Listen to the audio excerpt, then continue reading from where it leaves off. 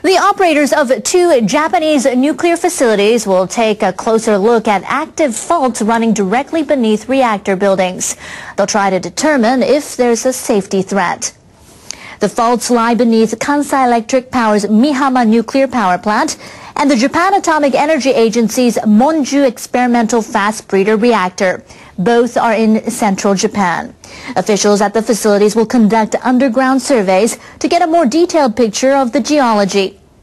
Japan's Nuclear and Industrial Safety Agency ordered the operators to conduct the examinations.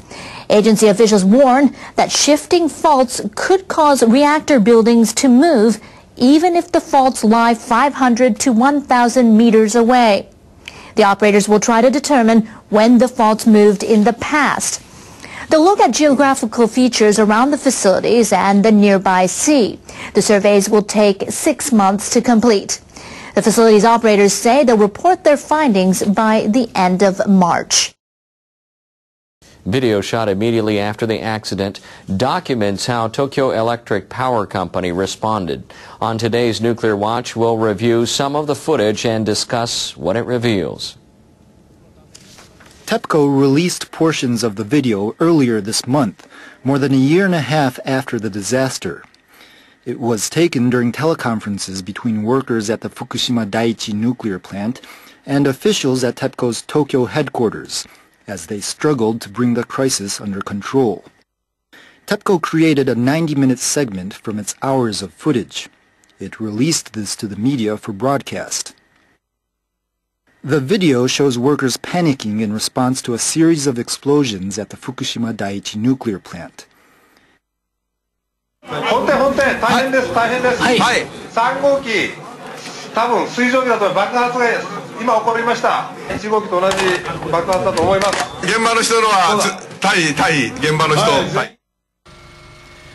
The video is important because it documents TEPCO's initial response to the accident.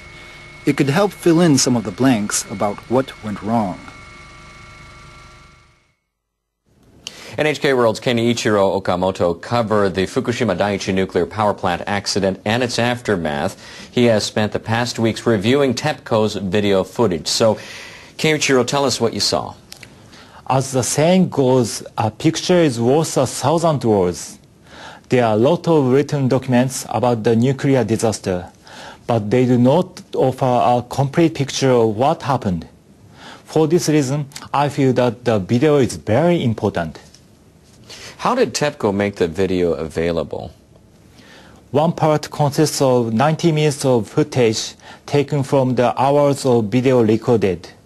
TEPCO released this version to the media on August 6th. Some parts of the video were edited to protect the identities of individual workers. TEPCO is also allowing journalists to watch 150 additional hours of video at its Tokyo headquarters for a limited time. There are conditions. The video is shown on computers. No one may download or record the images. Only written memos are allowed. The video is available for viewing only on weekdays and for a maximum of 6 hours a day. 150 hours of video with 6 hours a day means that it would take at least 25 days to watch all of the footage. Yes, that's right. But at first, TEPCO says journalists could watch the video only for 5 days. The company later extended the period to 1 month. I have discovered many things by watching the video. That was just after the #1 reactor exploded. A senior official at TEPCO's headquarters announces that members of the accident task force can leave.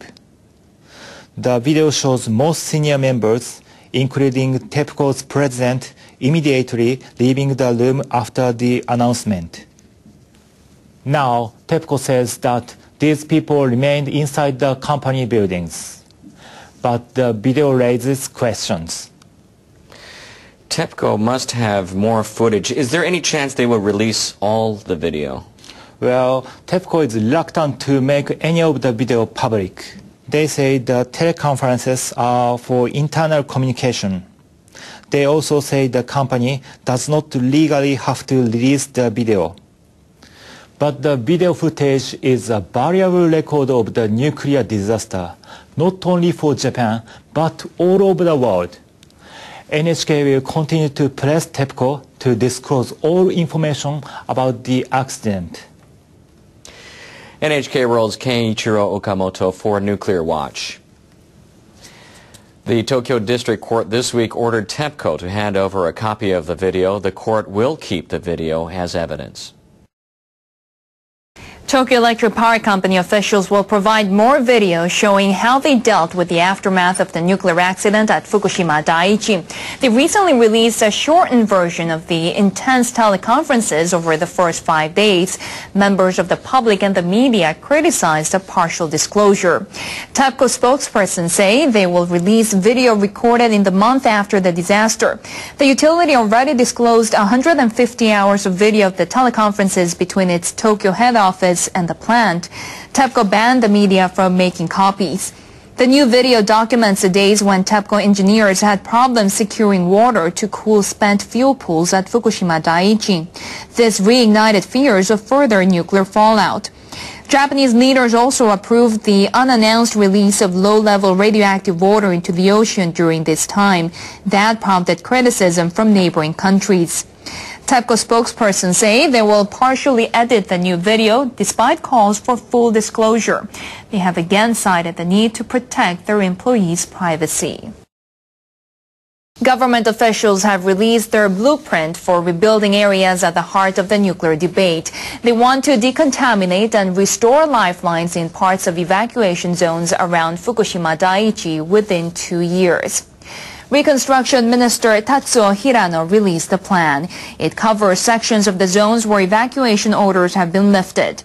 Government officials will focus for the first 2 years on decontamination and on restoring water, sewage, and power so residents can live there. They'll offer residents jobs in those areas and in decommissioning the damaged nuclear reactors. Ministry officials aim to restore train and bus services and promote local industries within 5 years. Their 10-year plan calls for attracting young people to the region. They'll focus on developing new industries, including the production of renewable energies and making medical equipment. Finding places to dispose of radioactive waste from the accident at Fukushima Daiichi has been a struggle. Japanese government officials have proposed a site in Tochigi, north of Tokyo. The proposal is the first of its kind, and they've made to a prefectural government. The Environment Ministry's Katsuhiko Yokomitsu outlined the plan to Tochigi Governor Tomikazu Fukuda. The central government is responsible for disposing of more than 42,000 tons of radioactive ash and mud in 9 prefectures. Levels of cesium in the waste exceed the government standard of 8,000 becquerels per kilogram. Tochigi Prefecture is already temporarily storing about 9,000 tons of radioactive waste at sewage treatment and other facilities. Environment Ministry officials say a 4-hectare national forest in Yaita City is large enough and far enough from residential areas. The government wants to store radioactive waste in drums at the site in an underground concrete facility. It also wants to dig wells to check whether radioactive materials are seeping into groundwater. The government says the level of radioactivity in the air would not exceed 1/100th of 1 millisievert, the maximum annual amount not considered damaging to human health. We need to courteously explain to the residents why the place was chosen.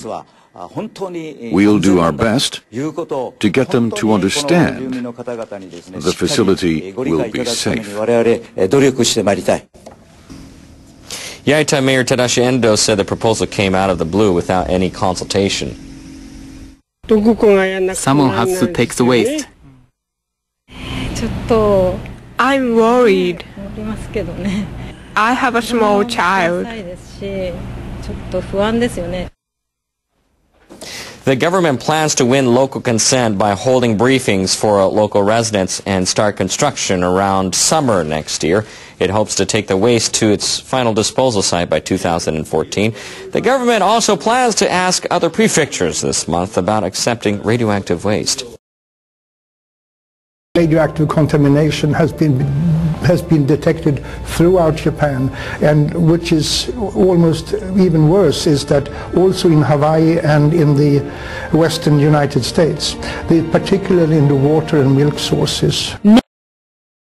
Peaches produced in Fukushima will go on sale in Thailand next week. It's the first overseas sale of products harvested in the prefecture since last year's accident at the Fukushima Daiichi nuclear plant.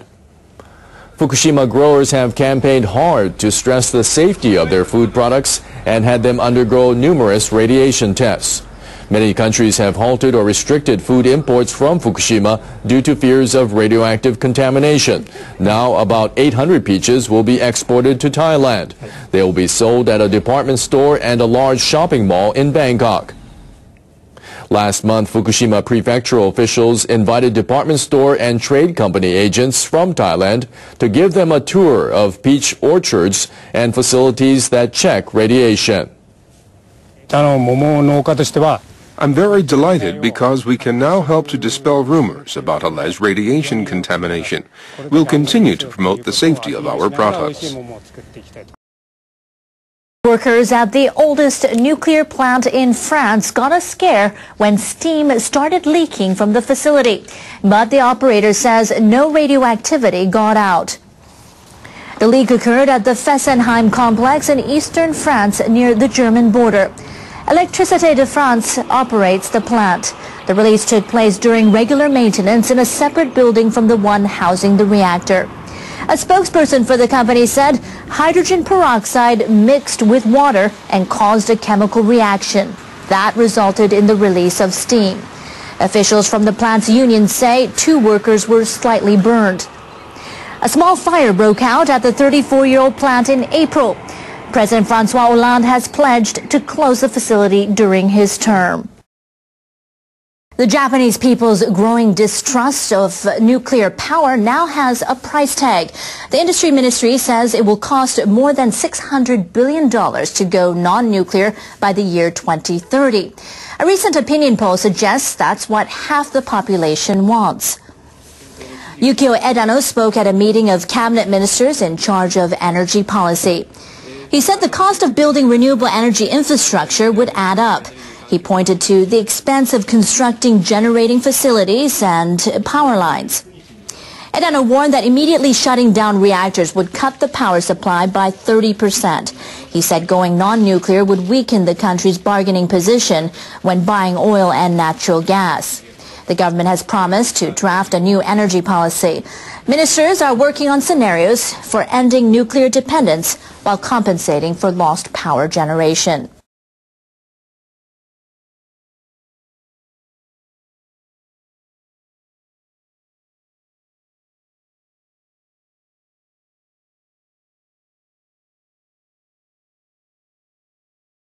A new breakthrough in genome research could change our understanding of the human body and the treatment of hundreds of diseases. An international team of scientists announced its discovery on Thursday about our so-called genetic control panel.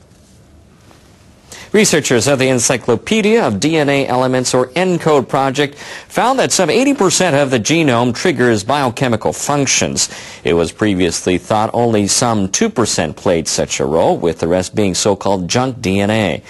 By genetically sequencing 147 types of cells, the team tried to identify the function of each part of the genome. They found at least more than 80% of it performs biochemical functions such as switching on a gene to produce a protein at an appropriate time and location. Japan's researchers from the state-backed institute Riken say further study may lead to the discovery of new medicines and treatments for diseases caused by abnormal protein production. Such illnesses include cancer and dementia. A group of photographers plans to hold an exhibition on the March 11 disaster at the world's largest imaging equipment fair. The Japan Professional Photographer Society says it will show 116 photos at the event in Cologne, Germany. 73 professional and amateur photographers contributed the work. I hope these photos let people know about the tragedy and get them to think about how to escape such disasters. The group also plans to show the photos in other German cities.